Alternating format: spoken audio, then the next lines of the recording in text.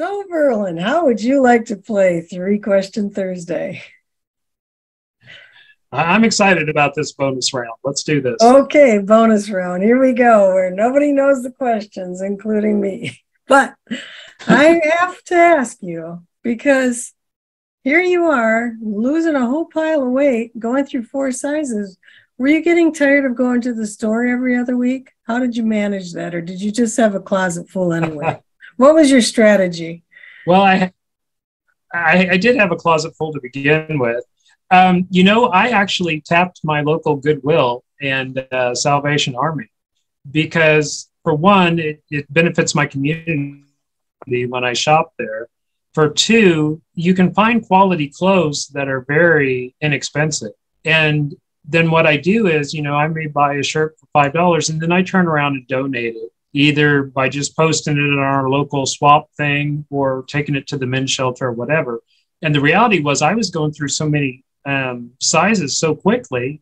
And we all know, for women, a size 10 dress at one store is a 14 in one and an 8 in another. And similarly with men, with how the shirts are cut and the pants fit and those kind of things.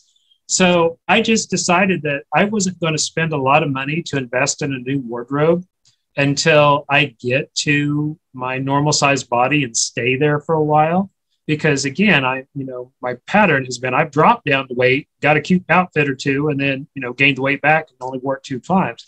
So for me, now I would do fun things like I would go to the store and try on a pair of jeans that I thought there's no way these are going to fit me, and just be in total shock and dismay when they did. But I still wouldn't buy them because, I'm on this for the long haul. So let's see what we get. So now that I'm in my more right size body, that one of the pictures, my after picture that you showed, those are a pair of jeans that I was very excited to get. They're 29, for goodness sakes. I don't think there's middle school kids that wear a 29. Here I am at 29.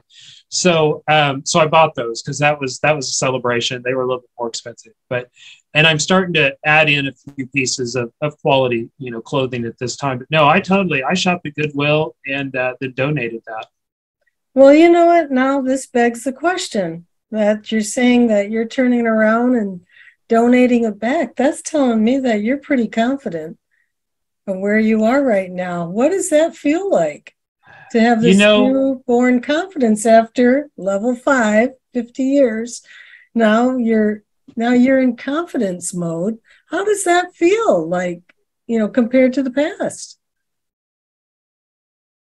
It feels amazing, really. Now, to be very honest, there is a part of me that still goes, are you going to be able to maintain this? And that's just being, honest on a gut level with y'all. I kind of wonder, but again, I know my body's rhythms. I know I've went up and down, but I also know now I've held this same weight within a pound or two for 3 months, almost 4 months now. So I'm feeling very good about even, because guys have heavy days too, when we just feel heavy and bloated and whatever. I mean, it's just part of our bodies, right? So even on those days, it doesn't trigger me.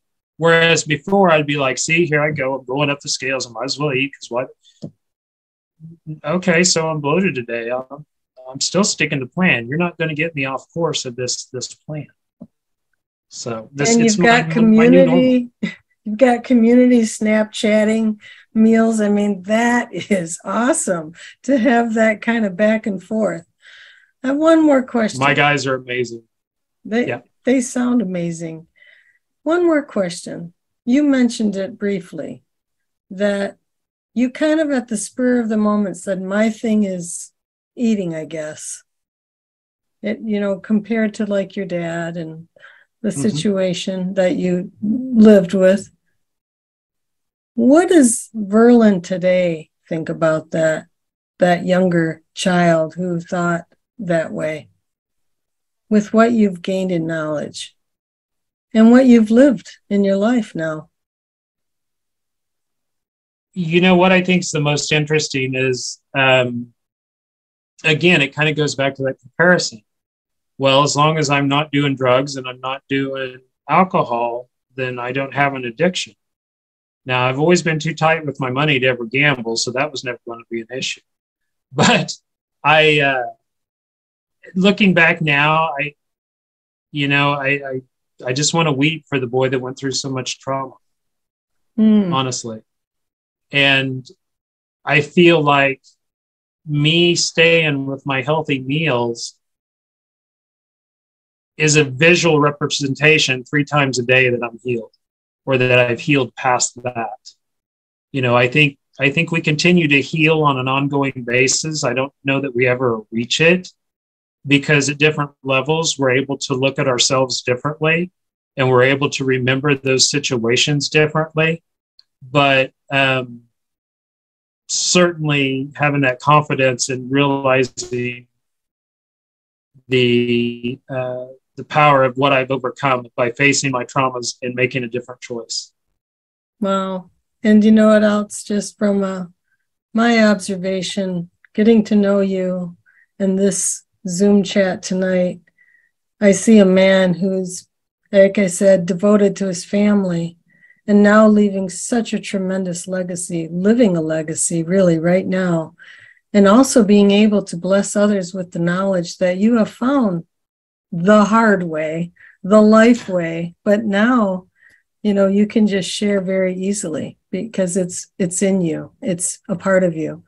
And you're just like a walking, breathing testimonial that you can heal thyself with good food. I mean, all things good. You're not the only, I believe Christianity and just that there's a God. We're all, driven by our God, but